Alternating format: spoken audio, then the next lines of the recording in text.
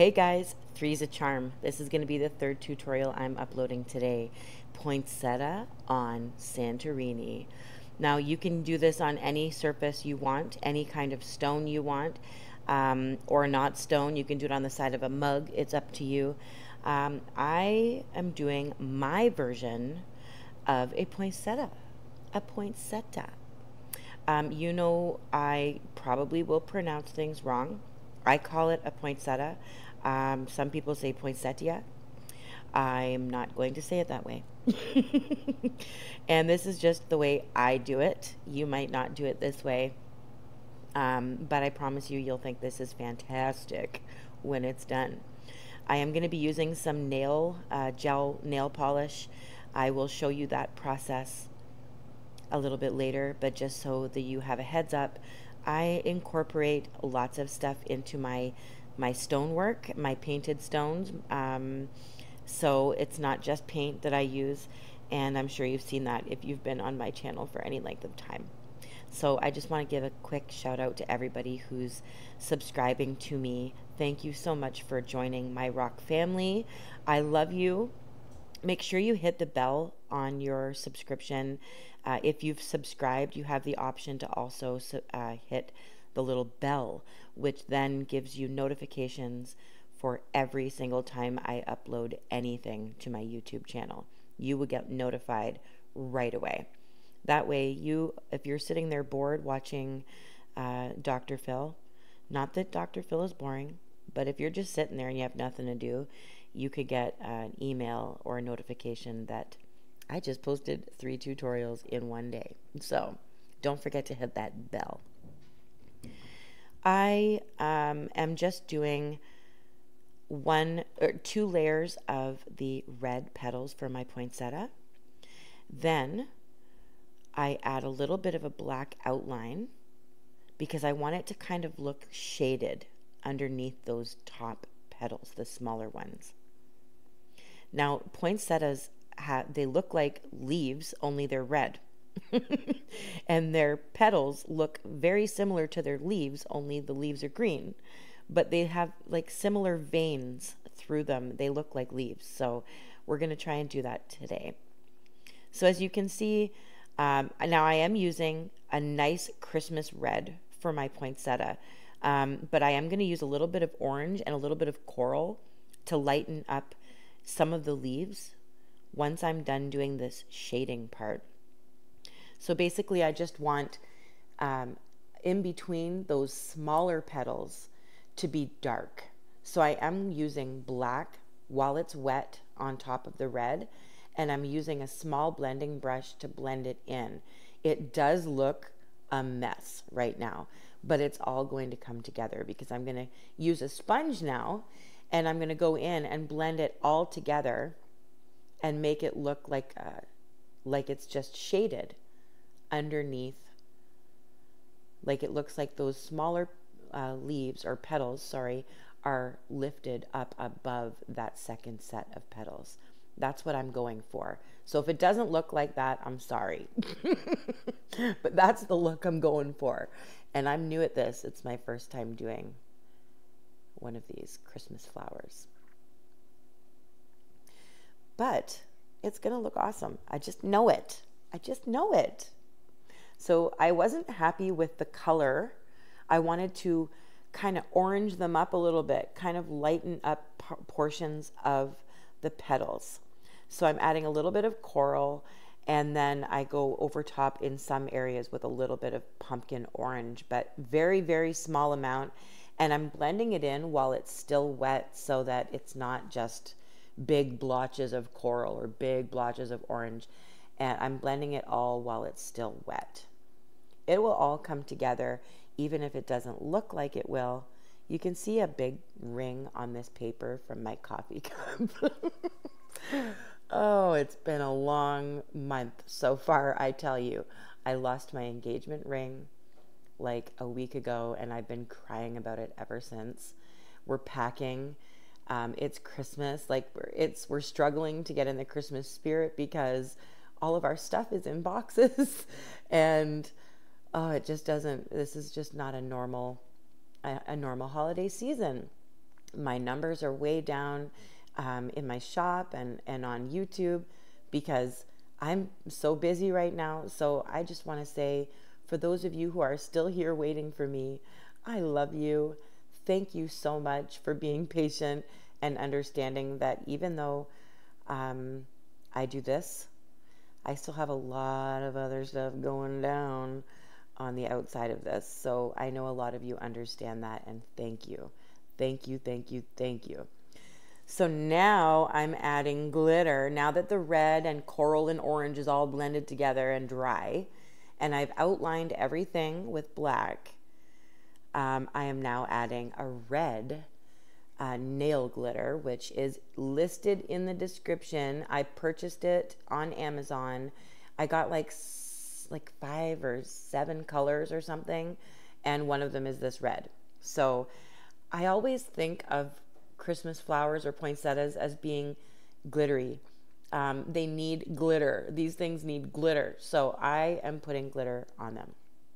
You don't have to, but this does really give it some depth. It really changes it a lot. So I'm just adding, I'm not going all over, just trying to stay on the inner portions of each petal. And you can keep that glitter in one place by adding some sealant over top, like a DuraClear varnish or a Mod Podge, just to hold the glitter in place until you seal it. So I'm using a darker berry wine color to give these petals their veins. Now, like I said, they resemble leaves, only they're red. They look just like their leaves, only they're red. So I'm going to just gently, very, very lightly, not too much paint on my paintbrush. Don't want it to be globby. And it's hard to see because of all that glitter, but I promise you, once I resin it, you will be able to see every detail. So I'm making sure the lines are very, very fine, like the lines that you see in a poinsettia flower. That is so beautiful. Who doesn't want this kind of decoration out on their mantle or on their dinner table for display at Christmas? Oh my goodness, this is gonna look beautiful. And like I said, you don't have to do it on Santorini stone. You can do it on any kind of stone. Just make sure that you start off with a nice light background, or you can do it on the original color of the stone as well, and I'm sure it will pop off of it like crazy with these colors and this glitter. It will just look amazing. So now I'm just going to incorporate 3 leaves. They're going to be done in 3 different shades of green. I'm starting off with like a classic green, and like I said, they look just like the petals, only they're green. So I'm going to lighten the center of the petals just like I did with, I'm going to lighten the center of the leaves. I got a hair in there. Wait for it. So I'm going to lighten the center of the leaves just like I did with the petals, only I'm using green. So I'm going to use a lighter green, bright green, and then a lime green as well to lighten the center of the leaves. I will add in a lime green shortly, but still while the bright green is wet so that it can blend easily. And I am just lightening different spots in the leaves, not the whole leaf, just in different areas. Now each one will be different. You can put as many of the green leaves around this as you want. I'm only going to do 3. Just going to kind of stay with the shape of my stone. Just make sure that they are similar to the red ones, only much bigger. I will be doing vein work on the leaves as well, just like I did with the red ones, only I'm going to darken my green with a little bit of dark brown, and then you'll be able to see the veins a little bit easier. But I'm going to stay away from glitter on the green leaves. I'm just keeping the glitter to the flower portion of this.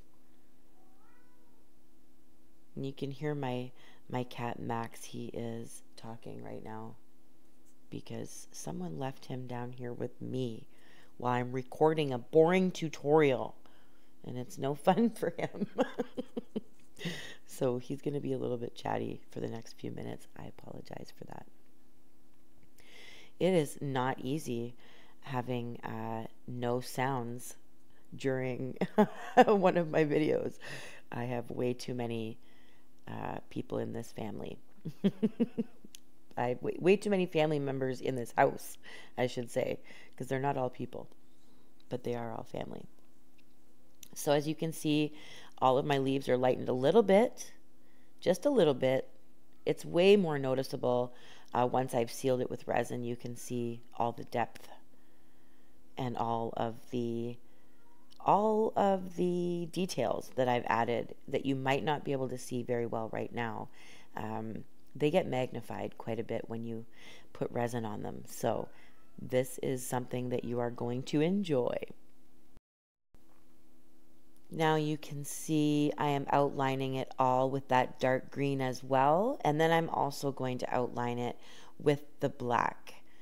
I am going to make it look like some of the leaves are curled up a little bit, just to give it a little bit more detail, I guess you can say. The leaves almost look soft because I used a sponge on them. Same with the petals. They have like a nice soft texture to them. You can't see any brush strokes, no streaks. And it's covered the stone really nicely, especially since we're working on a white stone. So it's a beautiful, beautiful bright background to start with anyway. So it really boosts that color, but you'll see everything once I resin. It changes everything. I did mention at the beginning of the video that I was going to be using nail polish, a gel polish that needs to be cured with a lamp. So if you don't have this kind of stuff, it's okay. Just find red glitter paint. You can find Folkart glitter paint. And just put it along the edges of all your red petals. I will show you how I do it with my nail polish, but it's an optional thing. It's not something that you have to go out and purchase. I'm not trying to force anybody to go out and buy this stuff.